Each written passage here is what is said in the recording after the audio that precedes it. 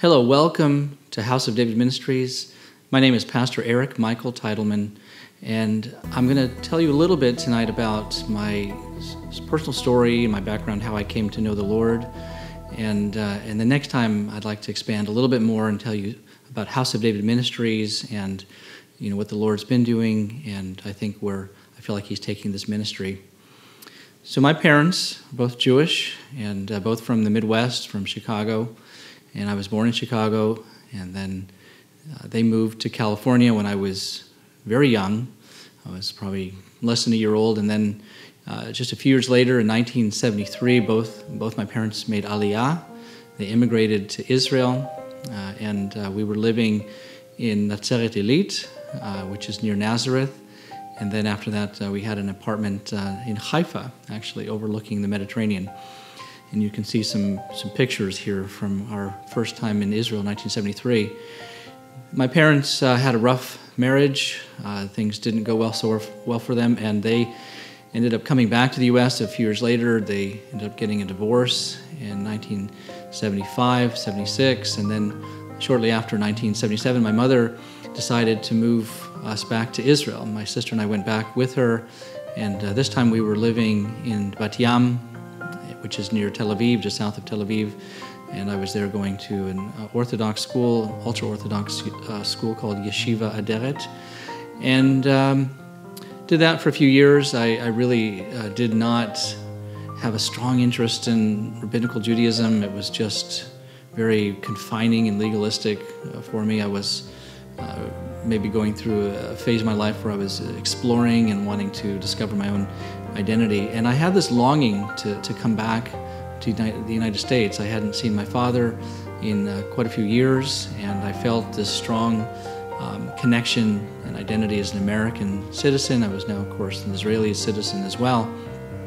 And so I came back in 1984. I moved back in with my father, who was living in Northern California. He was still there, and went off to finish high school and then went off to college 2 years later. And that's where my wife and I met, Kim and I met in college.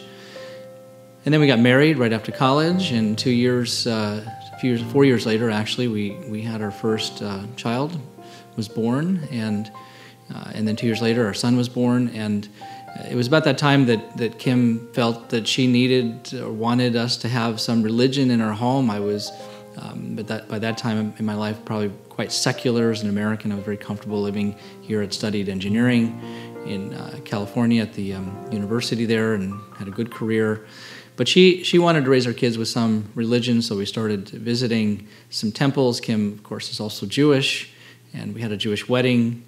And we started visiting some temples in Los Angeles, and then as we moved out of Los Angeles and other areas we were living, we were visiting local synagogues, and nothing really was fitting. We just couldn't find anything that really fit our needs, and so one day Kim said, well, why don't we visit a church? And I thought, well, if that's what you want, that's fine. I don't know if I buy all this stuff that they talk about, this Jesus person, but why not? Why don't you go visit the church and see what they say? So we visited a few churches. We didn't know anything about denominations. We didn't know anything about Christianity. Neither one of us knew anything other than a few friends that we had that claimed to be Christian. But other than that, we didn't know anything about it at all. So we started visiting some churches, and this went on for quite a few years, actually. The kids were getting their Sunday school education. We were sitting there. Often we'd leave, we'd get coffee. It was great free babysitting. Don't use that as an excuse, if you know what I mean. But this went on for quite a few years, and then I was just convicted. Like one day, I was like, I just need to figure this whole thing out because I'm confused. I hear these teachings about Jesus, these Christians, they worship Jesus. Why do they worship a man? Why do they worship a Jewish man? That's just not common. And I thought, well, I've got to figure this thing out. And Kim had picked up a King James Bible, the old English traditional, because that's what the Baptist Church said was the official authorized version. And so she had a cheap Walmart copy sitting in our living room, and I was just frustrated. And I just one day opened it up and I sat down, and I believed in God. And I said, you know what? I just need to know the truth. And I started reading. Matthew, Matityahu, And it was all of a sudden this old English language, which is crystal clear. It was just amazing. I was reading about the Jewish people and this man, Yeshua, Jesus, as it was written about, and I just realized that he's this Jewish man, and this book was written for a Jewish people about, I believe, our Jewish Messiah. And I thought, how did we miss this? How did we, the Jewish people, miss Yeshua? How do we miss Jesus?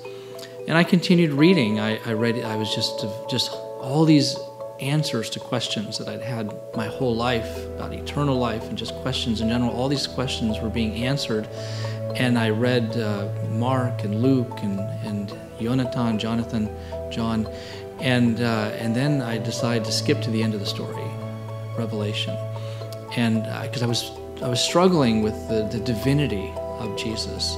How could he be a man? How could he be fully God? It just wasn't making sense to me. But I was sensing that he was this very special anointed one, this Messiah, as we talk about in Judaism. And I go to Revelation, and I'm reading Revelation, and all these apocalyptic end-of-the-age prophecies are all coming to life and making sense to me and reminding me of my days studying at the yeshiva, the Haftorah and the Torah, about the prophecies for Israel and the prophecies, Daniel and other prophecies that we studied, Isaiah and Jeremiah, Yirmiyahu, Yeshayahu. All these prophecies were coming to life, and they were making sense to me. It's like, yes, this makes sense. And then all of a sudden, I see in Revelation the image of this man coming in the clouds with power and great glory. And I thought, this is the same vision that God gave to Daniel. And I thought, this is the one. And it says that there's a name written on him that no one knows, but only he himself knows that name, and he's got a crown on his head, and he is called the King of Kings and Lord of Lords. And I thought, that's a title that only God could carry. And I thought, this is it. It's God. This is the one. This is the Messiah. He is Jesus. He is God coming for his people. And I was overwhelmed with the revelation of that moment. And the first thing I said was, wow, the Christians had it right all along. I can't believe it. I can't wait to tell my mother. And I wrote her. And of course, that didn't go over so well. But that started a whole chain of dialogue with her that lasted for a year or 2 years. And the more she argued with me about the divinity of Jesus, about who he is and what he did for us and on the cross to pay for our sin, the more I dug in to Scripture, Old Testament Scripture, and the more convicted I became that Jesus absolutely is the Messiah of Israel and the King of Kings and Lord of Lords. He is the Messiah of the whole world. And I had this revelation in my heart, and I'm sharing it with everybody, my family members, and of course it's not going over too well with all my family members, brothers, sisters, and so on. And I remember we then had moved to California. We were back in California. We'd moved around a bit before that, and we were back in California. And one day, I was in our living room listening to a worship song. Kim, my wife, had picked up a CD from Walmart with some worship songs on it. And all of a sudden, I'm just hit by the power of the Holy Spirit. And I knew exactly that it was the Lord. I knew it, but it was a feeling, a sensation I've never experienced in my entire life. And I just had this question of like, I know this is you, but I just need that confirmation, Lord. And then he would bring that confirmation, a second time and a third time, and I thought, this is amazing. And for the first time in my life, I began to see that not only did I just believe in a God, an invisible God, but God became a tangible reality in my life, that he was a personal God, that he wants to communicate with us, not just through his written word, but there's a physical, tangible, manifest presence of God and the power, not just the quiet indwelling presence, the immanence of the Holy Spirit, but a powerful dwelling of the Holy Spirit that comes upon our lives as believers.